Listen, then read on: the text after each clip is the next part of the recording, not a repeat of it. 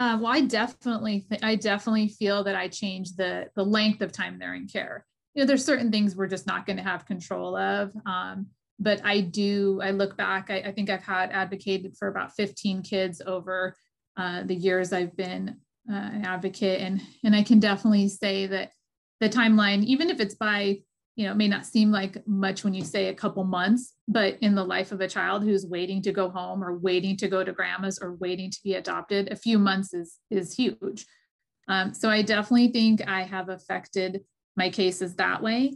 And I'll be honest, some of my kids have received permanency. One of my best stories is a child that I happened to share appropriate information with a contact I had, and that contact knew someone who took teens, and that little gal got adopted, and she had been bouncing and bouncing.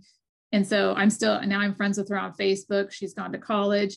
And I firmly believe if I wouldn't have been on that case, I don't know if she would have ever found the right family, because she was just so angry. But it just really worked out. And it was an amazing, kind of one of my success stories.